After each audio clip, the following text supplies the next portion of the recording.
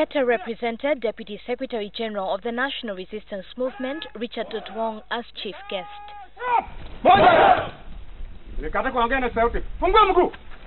He urged the cadres to encourage people to vote programs and not people who will cause disunity. So I think we should avoid the issue of election violence.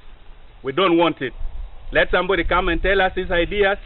No insulting Museveni, no insulting Besigye, Mao. Nobody should insult fellow leaders when they come.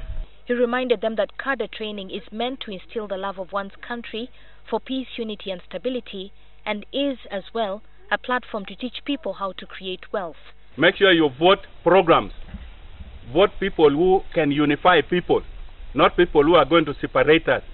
We don't care whether that is a DP, NRM or UPC, but that fellow should unite everybody. If you go to win and you are UPC, you must unite everybody. NRM, everybody must be together with you.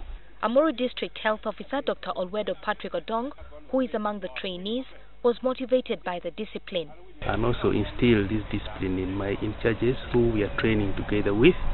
But also there is a lot of exercise, and these exercises are good. You know, when you do exercises, you make your body fit and you fight many of these diseases. So far, over 6,000 cadres have been trained countrywide this year.